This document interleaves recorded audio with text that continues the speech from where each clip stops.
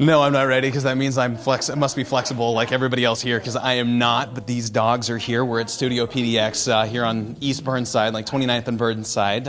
It's a studio, they're just getting started in their class right now, starting to do a little yoga, do a little stretching. This is my first time doing yoga. Right now this is Manuka Wiggin, the owner of Studio PDX that's leading the class right now. I'm going to sneak around here, excuse me as I step over you. Manuka, tell me what is this? What is dog yoga going on here? As they hold their pose for the next minute. It's fabulous. This is about exchanging and mirroring with your dog. So it's about an exchange of increasing the parasympathetic nervous system and increasing a calm demeanor in class. So it's engaging with your dog in a way to help improve their social ability and improve the owner's strength and flexibility. So are the dogs doing yoga at the same time? Because it looks like they're just doing a lot of walking. There's a lot of stepping and stepping. So no, I have done canine rehabilitation and cranial sacral therapy is my focus. So with the dogs in class, it's about the owners and that relationship. At the end, I offer a rehab tip or I'll refer out to a DVM for anything like a TPLO or degenerative myelopathy.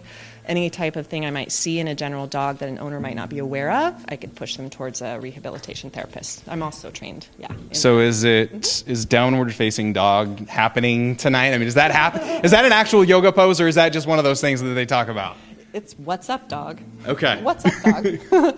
What is up, dog? There's an up dog. Up dog, okay. Down dog. So. All right, so let's do some yoga with the dogs. I'm going to have you walk us through some poses. Like I said, I've never done it, so I am your student. What do I need to do?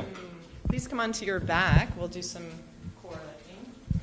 We'll just follow the class. Okay, so lay on the back. Yes. Okay. Grab a strap. Okay, so what do I do with this strap? Am I wrapping it around? Take it around the ball of your right foot. Okay. Yes. So the ball of my right foot. Lay back with the... Lay back. Lengthen your left leg long and engage your left inner thigh on the floor. So I'm following everybody else. Do you have to be flexible to do this? Yeah. Oh, there we go. Beautiful. Okay. Take your toes towards 1 o'clock so you turn the femur head in its socket. So toes just turn towards. Yes, beautiful. This stretches. Holy cow. Do you have to be flexible? I don't want a dog treat. All right, so when are your classes? For right now, it's a changing schedule. You can check out our website. 3 p.m., right? 3 p.m., sorry. 3 p.m. on Sundays. No, there's more. And 11 o'clock on Mondays. 3 p.m. on Sundays, 11 o'clock on Mondays, 29th and Burnside. Come here. Everybody can bring their dog. Are there any dogs you don't allow?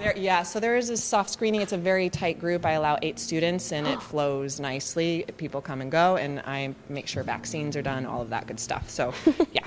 All right. Dog yoga. I think you said you're the first one in Portland to do this? I think you are. Okay. There we go. Portland's a dog city. Oh my gosh, Cassidy? So many dogs, Devon. That was amazing. You stayed focused even with all the adorable dogs just swarming around crazy. you. That looks wonderful. Thank you.